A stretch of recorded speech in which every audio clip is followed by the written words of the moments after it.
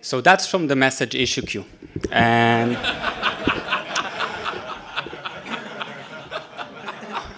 obviously, when I read it, I felt ashamed. Because I do make a fuss about the message model. And regarding that commerce stuff, I still have a really sad memory of Ryan from Commerce Guys, literally on his knees, begging and crying and saying, no, let's have one product for each variation. And I was like, nah, we will have 1 million products. And I felt ashamed because, you know, this guy is using my model and it doesn't work for him. And now he needs to lose more time in getting into the issue and write a new issue. So I've decided to rectify that problem. And I've invented and actually developed the RAG-EAG, commonly known as the ridiculously annoying issue generator, or in short, RAGE.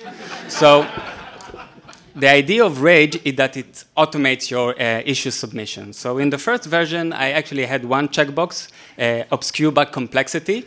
And when you submit it, it basically finds an issue that already has tons of comments and adds another comment, and it makes sure to add a lot of low-quality information there. And why are you laughing? It's serious. And just in case you, the maintainer, don't have enough low-quality information, it will make sure to zip the whole internet and attach it to the issue.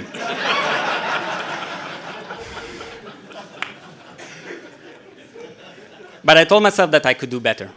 I could make it obscure, even more obscure. So I changed the checkbox to obscure. And when you submit it, it creates something like, can create a group. It doesn't work. But I'm a perfectionist, you see. And I told myself, Amitai, you can do better than that. So I made the obscure checkbox obscure. And now, when you submit it, it just says can't. And it won't.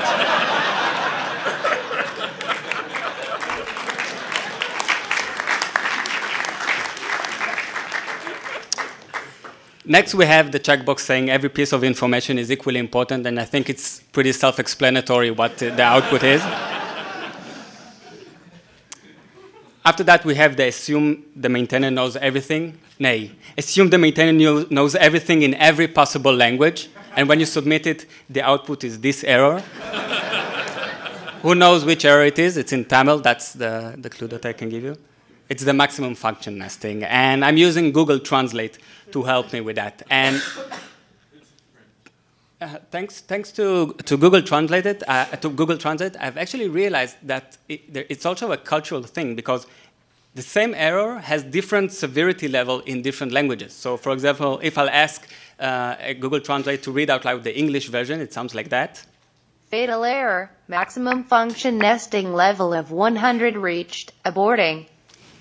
So you can hear by her tone, she's not really mad at you or angry, but she's kind of disappointed, and that's the Spanish version. Fatal error. Función de nivel de anidamiento máximo de 100 llegó. Abortar. To better understand the next checkbox, I would like to read a little poem. Once upon a time, there was an issue, and now it is fixed, and now it is closed, and now it is dead. So the next checkbox is called resurrection. When you click on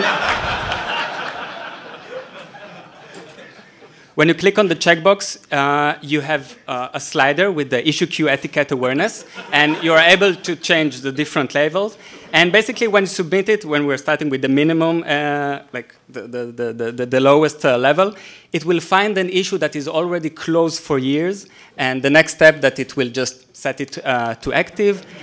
After that, it will set the priority from normal to critical, and of course, it will not fail adding a comment such as setting to critical as I'm on a tight schedule.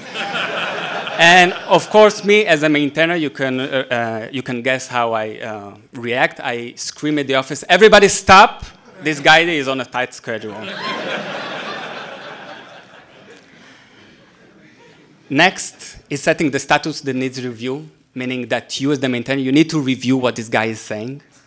And then if you take the slider, the issue queue etiquette awareness slider, all the way to the maximum, it will do the most insulting thing. It will set the status to needs work, meaning that You, the maintainer, you thought you fixed it, but you need to work on it just a little more. And after I finished working on Rage, on that version, I have actually realized that Rage can also cater the maintainers. And this time I don't need checkboxes and fancy widgets. I think it's just enough to have one button saying generate response, so when you click on it, it just generates a response.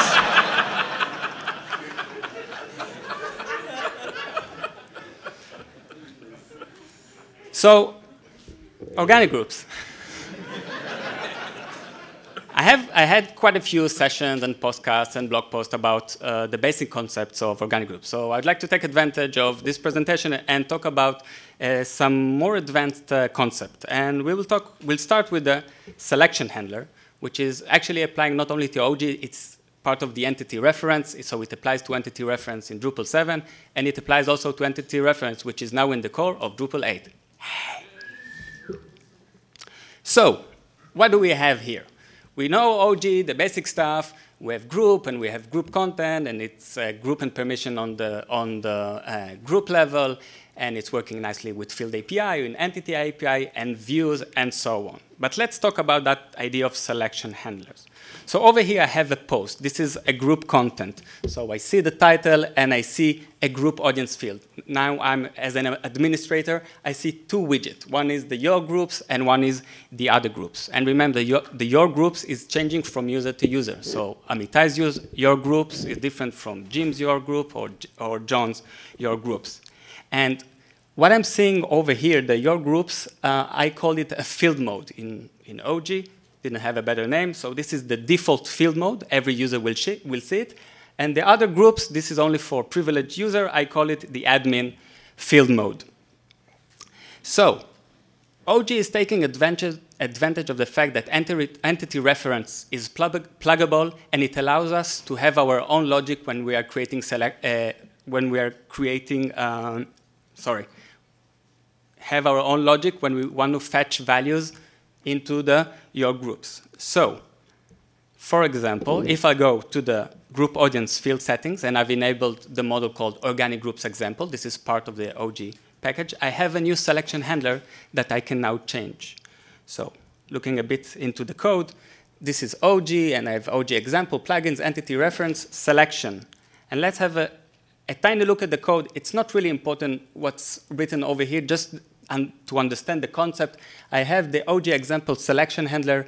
I have the function build entity field query, which is basically the function that builds the logic of saying which groups should appear in the your groups and which one should appear in the other groups. And in the OG example, I'm doing a really silly example saying if the field mode is default, meaning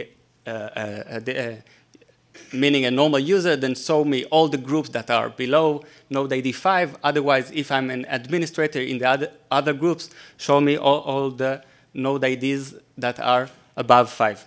And in Drupal Commons, we took advantage of that, acquired Drupal Commons, and we've written a selection handler for Drupal Commons that allows people to post content into groups they don't belong to. Up until now, that was not let's say, easily possible in Drupal 7, and now thanks to those selection handler, you can have it, for example, in Drupal Commons.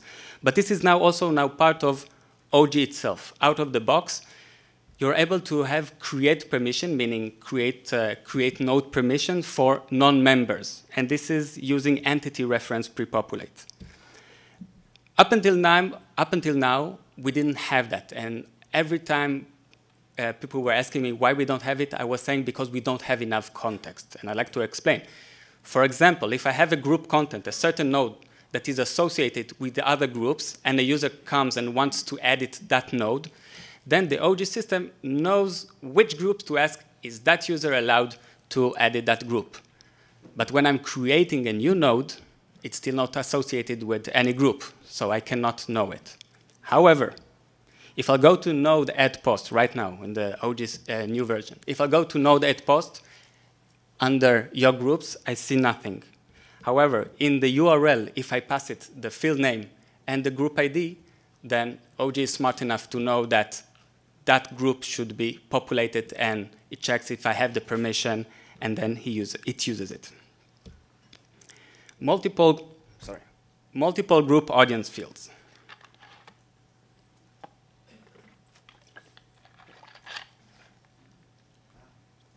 This one is one of the reasons why I rewrote OG the second time. And because at first it was really hard-coded to a field called OG group ref, but it's no longer hard-coded. And again, using an example for Drupal Commons, I will try to explain this concept. So in Drupal Commons, they want to have what they call trusted contacts. It's basically a mini Facebook. So not only a user can post contact into different groups, which are nodes, they also want to have this feature that will allow a user to have friends, okay, like in Facebook, and they'll be able to post content in, to themselves. So basically what we were saying, since we already have the OG infrastructure in place, we're saying, okay, each user is actually also a group. So I'd like to go over the different screens so we'll better understand the flow of how we built it. So we have here the users, the account setting fields. We can see that OG out of the box has just one field called group membership. Through that field, that's an entity reference field, a group audience field, which is referencing nodes, different nodes that the user belongs to. So in order to have that functionality, the trusted content functionality, we go to the OG field settings. We make a user also a group, a bit confusing, but that's the way it is. And we also had another group audience field. Remember, multiple group audience field? Now that's the second field. And the second field, I call it this time trusted contacts. So now, again, in the account settings fields, we can see that the user now has is a group, okay, just by adding that field, that group field, and a second field called the trusted contacts. After that, I create a new OG membership type. Okay, OG membership, that's the entity, and it can have different bundles, like node can have different node types, so different bundles, article, page, and so on.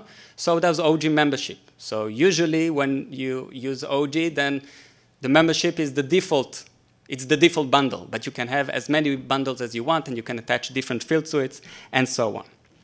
So back, I'm looking at the trusted content fields, and I click on the edit link, and then in the field settings, I'm able to say that the target type is a user, meaning I'm going to reference groups which are users.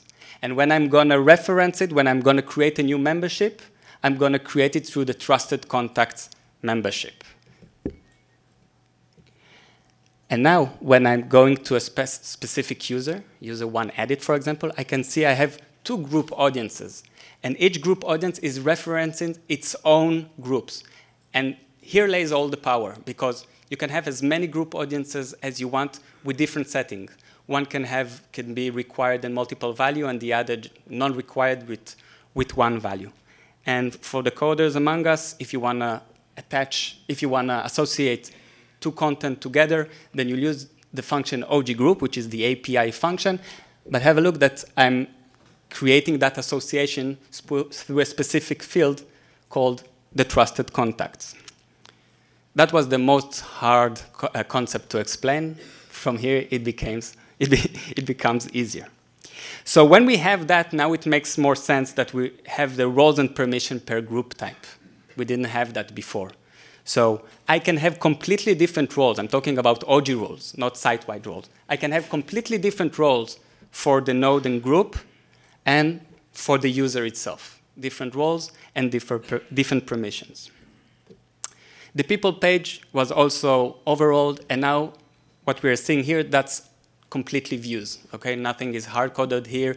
Even the group overview on top, this is just an area handler. You can, remove it or change it or move it to the footer or whatever you want. And down below, this table is again using views and views bulk operation to have different actions. So you can set different roles, you can set different status, active, pending, blocked, and so on. And you can now also edit the membership directly from that table if you have the right permission, and change the different fields. So you can change maybe the request method, but maybe you have expiration date attached to it, donations or whatever, you can do that. Query magic. So we know that a post is referencing a group using entity reference. But we're actually not using the field storage, meaning that if you go in the database, in the table of the field, there's nothing over there. We actually use the OG membership entity to do that referencing. And the reason we are using it is because we need some metadata. It's not enough to say this post is associated with the group. We also want to know when was it created, what is the state, active or pending, and we can add different fields to it. So even though we don't have that information in the field storage, we can still have such a query saying, bring me all the nodes which are referencing through a group audience field a specific group. And through some black magic and voodoo, it will actually work. Accessibility. So this one is, again, back to the issue queue. I saw this issue not long ago, asking to evaluate OG for accessibility. And we've actually seen this page before. That's the first page I thought about, that this page should definitely have, should be checked for accessibility. I had some doubts. And I was really curious, so I downloaded a screen reader, and it's pretty amazing how smart screen readers are and how they can analyze the page. And I actually recorded it, and I want you to hear. Bundles, host, group, fields, group audience, group, group, group, group, group, group, group, group, group. Holy crap, how many more groups? Oh my god, this page sucks. I am just a screen reader. I can't bear it any longer. Please make it stop. Patches are welcome.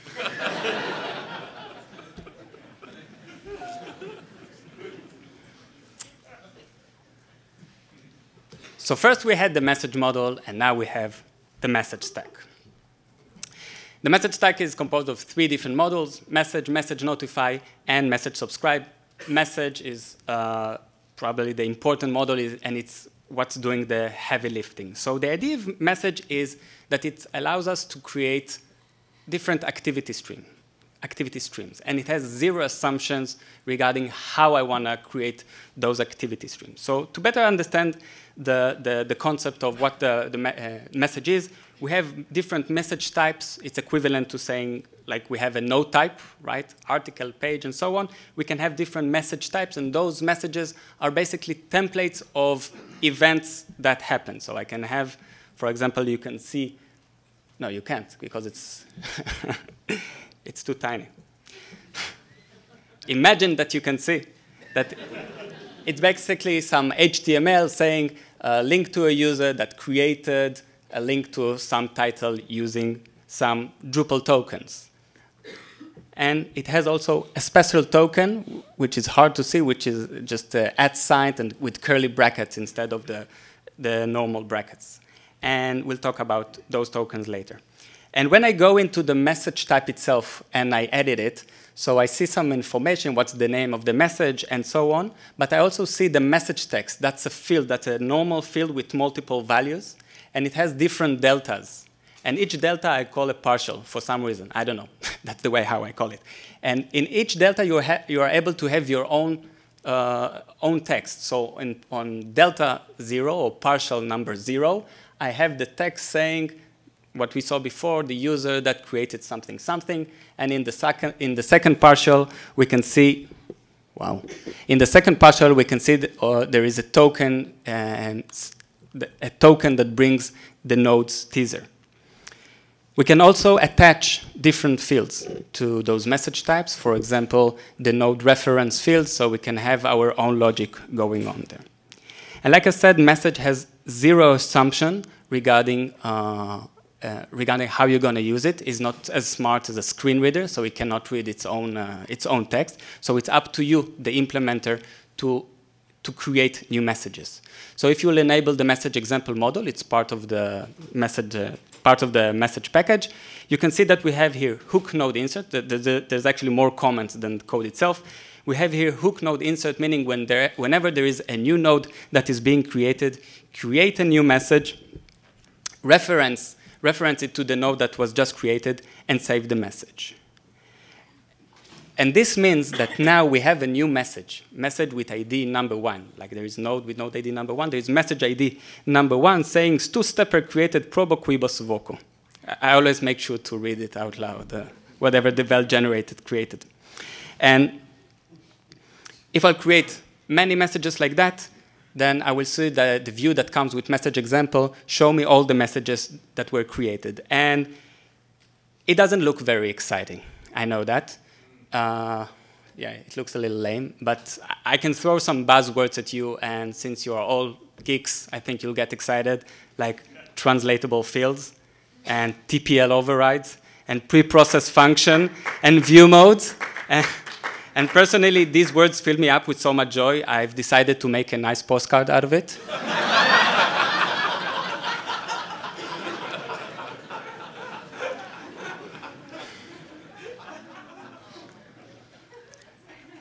But also with some hard work and using, for example, the message model along with Babel model. This is a model written by Fubi, which allows you basically to have comments attached to different entities. So with some glue code and a little styling, we're able to have activity stream that looks a bit like Facebook.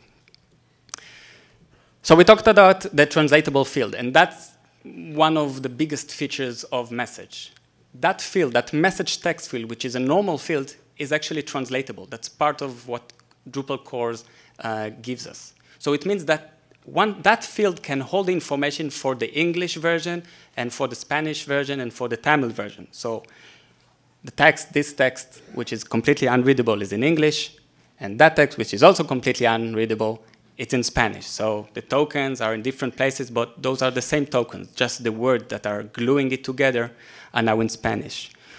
So if I go to en/message example or es/message example, I'm seeing the same message just being rendered in different languages. Same message ID, different language. So beforehand, we saw that orange-looking, weird-looking token. So what happens? Let's talk about the yellow tokens, the normal one. I have here the message field node reference title.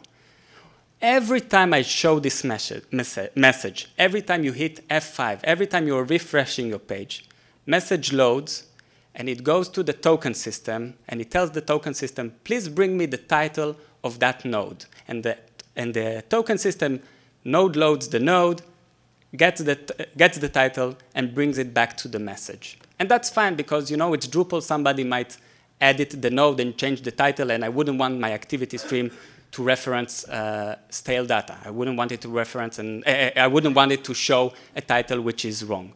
But if we're looking at that orange token, which is the message username, meaning bring me the username, there's absolutely no reason for message every time it's being shown to ask the token system, bring me that username, bring me that username. That username is not going to change, so there's really no value in loading the user every time and asking the username. So if we're using that special token, then message understands that whenever the message is being saved, it calculates the information, getting the username, for example, Amitai, and hard codes it. So the next time I'm going to show the message, instead of calling the token system, I'm just going to replace it with the already hard-coded version. And I won't lie to you, message, when you're showing it, it has some performance penalty. And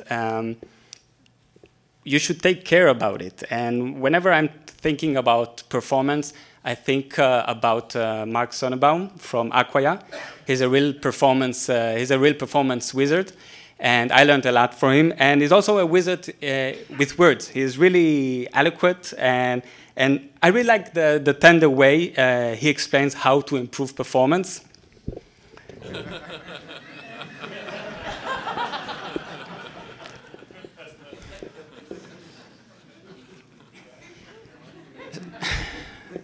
So it's true.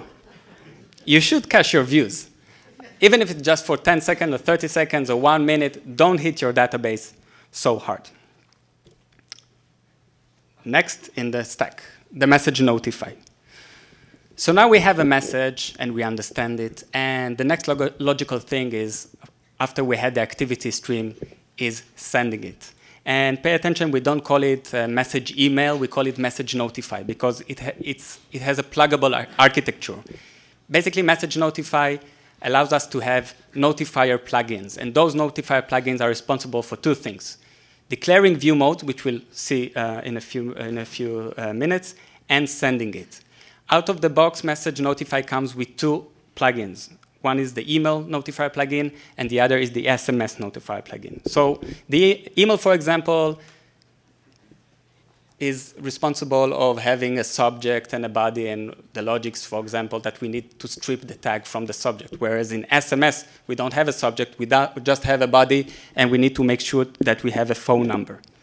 So again, looking a bit at code, these are the view modes for the email, saying I need to have a view mode for the subject and a view mode for the body. And then again, looking a bit at code, the code is absolutely not relevant right now, just to understand that this is the amount of code needed to create the plugin. And for example, we can see that over here we are stripping the tags from the subject. So now the view modes should make a little more sense. Remember those partial, that delta? So over here, I'm now in the manage display of my message type. So under the email subject view mode, I take the 0 partial. Just the partial, just that part will be on the view mode. And in the email body, I'll take another partial. And message is actually nice enough that whenever you're editing it, it shows you each view mode that partial appears. And now I think you can see the true power of message, because you can have a lot of different view modes, meaning you can have, for example, if you have an activity stream, you can have a teaser activity stream, and you can have a long activity stream. And you can send an email with certain partials, and you can send SMS with other partials, and each one will render itself as you decide it will render itself, plus the correct language. Message subscribe. And not only we reached the last stack in message subscribe, we've also reached slide number 102. And I always tell myself that that's the best slide to actually introduce myself.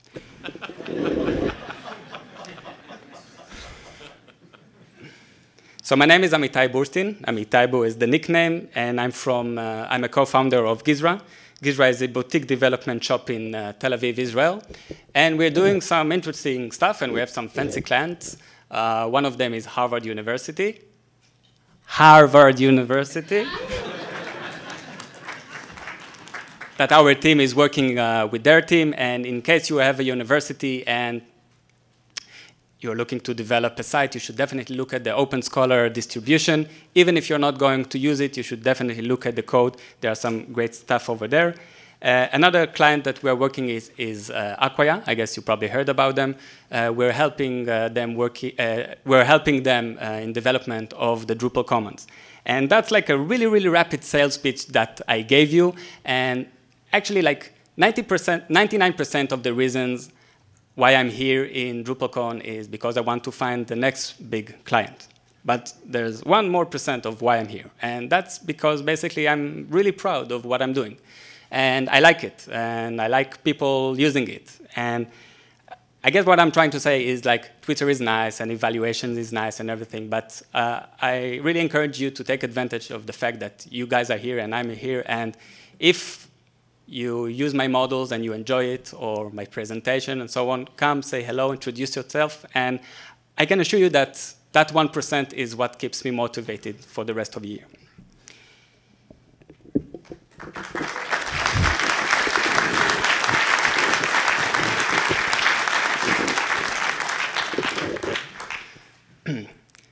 So back in the days in Drupal 6, although there is also a Drupal 7 version, we had messaging and notification. I wouldn't say what I think about it. I just put 2 arrows regarding showing when it was last updated. So basically, message subscribe is just a really thin layer. It's just more of a glue model which glues together message and message notify. And the idea is that the subscription system is actually being dealt by flag model. So we can have different flags, for example, the subscribe_user, subscribe_node. Basically, every flag that is prefixed by the word subscribe, message subscribe treats it as its own. But it's important to know that the word node and user is not important. We can have also subscribe_OG, and it will use it. The flag is actually responsible on showing the flag links. So you are able, as the implementer, again, it doesn't have many assumptions. It's up to you, the implementer, to decide where your links should appear. And if you want to define the access, then flag is a great module, and it has its own hooks and its own access system that you can set according to your business logic.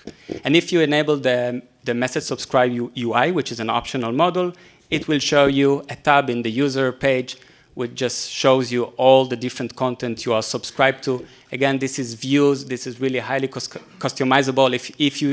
If you don't want to use it, you can just turn it off. But let's talk about the flow of message subscribe, because unlike message, it has some assumptions.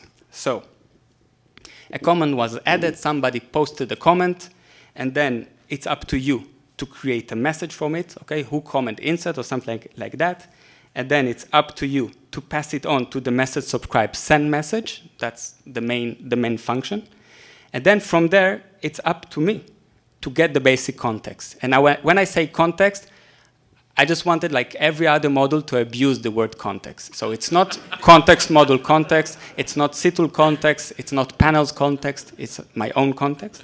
And when I say context, I mean, for example, the node that the comment belongs to, the comment author, and the node author. And then from the node, I extract also the terms that are associated with it and the groups that are associated with it. And from that, I get the subscribers. Okay? I get all the people who actually flagged one of those entities. And then after I have all the user list, I can pass it on to message notify. And I don't pass it on just as a flat list. I pass it on with the users, with the notify plugin. So one user can get the message through email, another through SMS, another through fax, and so on. Sorry.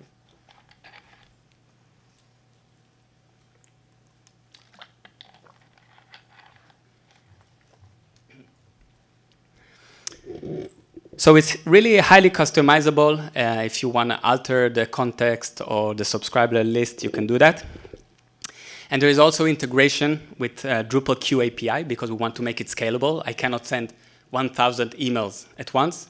So if you check the use queue option, then it will just create an item in the queue, and then it's up to you to create a drush from it. It's up to you to execute the drush that will actually do the sending. And you can see that up until now, and if you've been following different presentations that I've done, I've never said that it's working in a performant way. I never said that it's working fast. And it is working fast. I said it just this time. And it is working performant. But the reason I'm not saying it is mostly from personal issues. And the issue is that me and my father, for years, we have this weird, funny argument that I say that faster is better, ! And my father is saying no. And these are funny arguments, like we're laughing and everything. And my dad has retired this year after working in the same place for 37 years in the same job.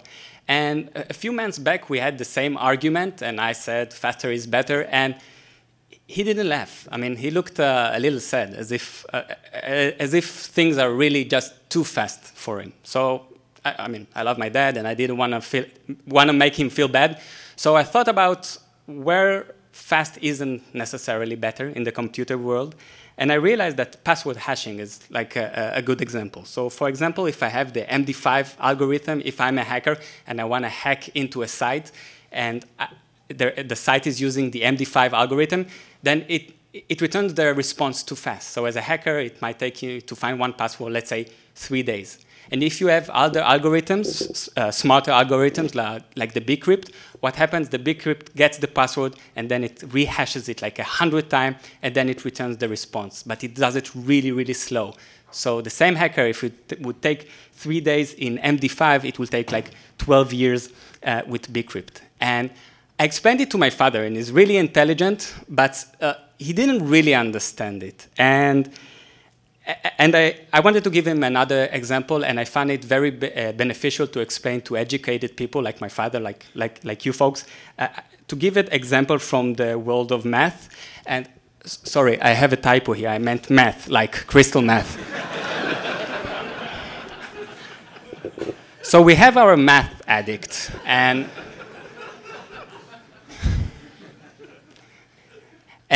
that's our hacker. And every night he goes to clubs. He has this trick he has. Every night he goes to this club. He says he's somebody else. He impersonates to be somebody else. He goes inside the clubs. He steals all the money, and he buys meth. And every night he goes to the club. That's the bouncer that he sees. That's MD5. He's really strong. He's really fast. Not the most intelligent person in the world. So the math addict says, I'm Benny. And the bouncer is looking at the list and says, I don't have no Benny. So he goes, I'm Johnny. I don't have no Johnny.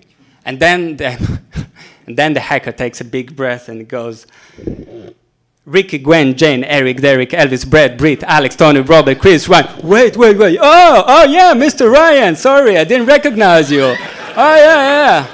Go right in. Go right in. By the way, the cashier is all the way in the back.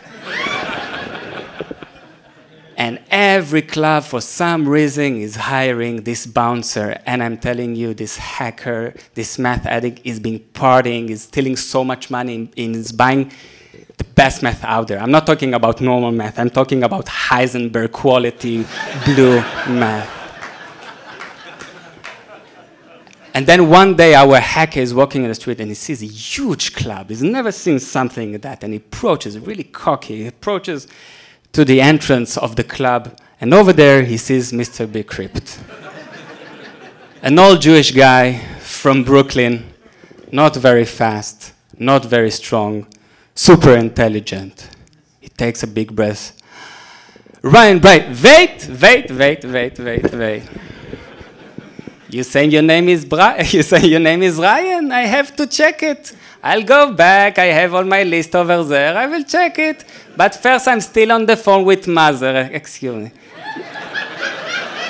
Yes, Mother. Yes, I had the kugel. It was good. No, the gefilte fish I will wait for later. Yeah. Mother, I have a very important customer here. It's a dirty Wilterchaie, but you know, all anonymous users are treated alike, so I need to check it. Yeah, goodbye, Mother. Okay, I go back to the...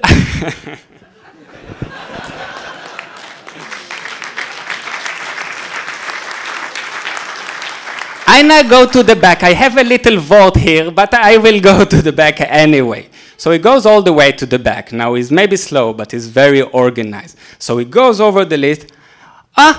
Yes, I see a Ryan. And oh my God, the hacker is like twitching. And I don't know what are the symptoms of when you're taking math and you're getting excited, but it's like all excited. But now we need to check it 99 more times. So obviously the hacker is kicking and screaming and spitting and getting crazy. And then he turns around and he goes away and he swears that he will never come back to this club. And Mr. Bcrypt is getting back to his front desk. And he mumbles to himself, I'm obligated to give them a response. But this time I will use a new technology I've learned. I will send them a text message. I will send him a text message with the message notifier SMS plugin. And he types on the computer really slowly. And then he screams to the hacker, which is all the way down the street. Hey, Ryan, look at your phone.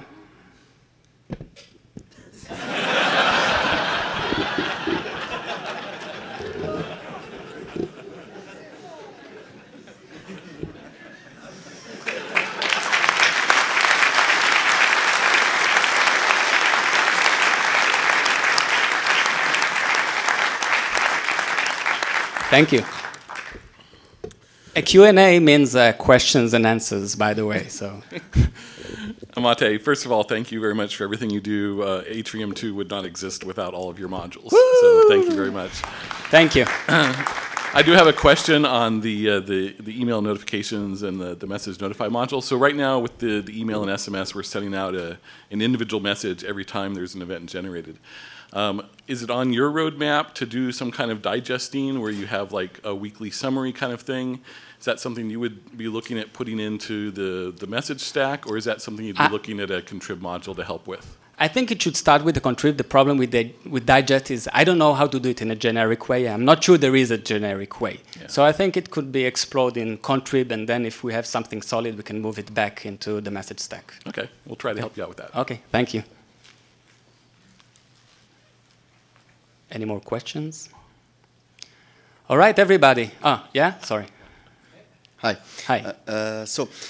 You talk about the notifications. I talk about a lot of things, yeah. Yeah, but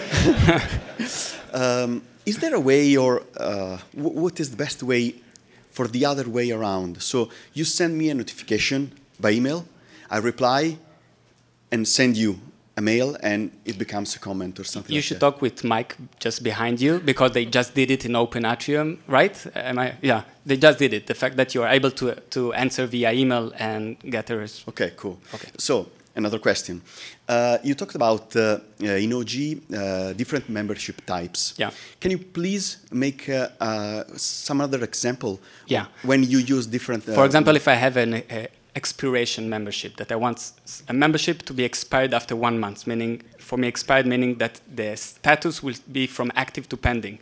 Then I will have an expire membership type, and I have a date field on it, and then I will need some custom logic like in hook cron or something.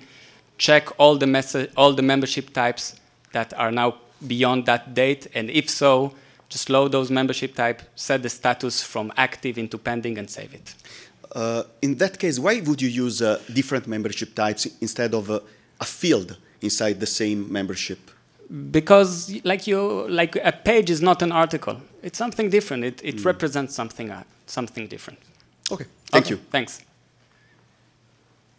Hey there, just speaking as a distribution developer, I wanted to say thank you, because this whole architecture and this whole stack of OG2 and the message modules have really made it not just possible, but practical for us as distribution developers to do things that our clients want and that we want as product designers. And so, thank you for your innovation in this space. It's really been useful for all of us, Commons, and I know for Atrium and Commerce and really all of the distribution. So thanks. Thank you, Ezra. Thank you all for coming.